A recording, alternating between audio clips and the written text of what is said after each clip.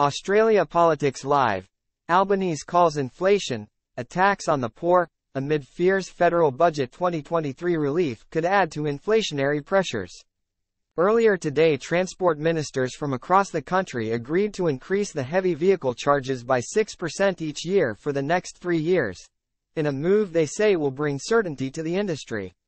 Their statement said, "This level of increase is considered by ministers to strike the right balance between the need to move back towards cost recovery of the heavy vehicle share of road expenditure and the need to minimize impacts on this vital industry."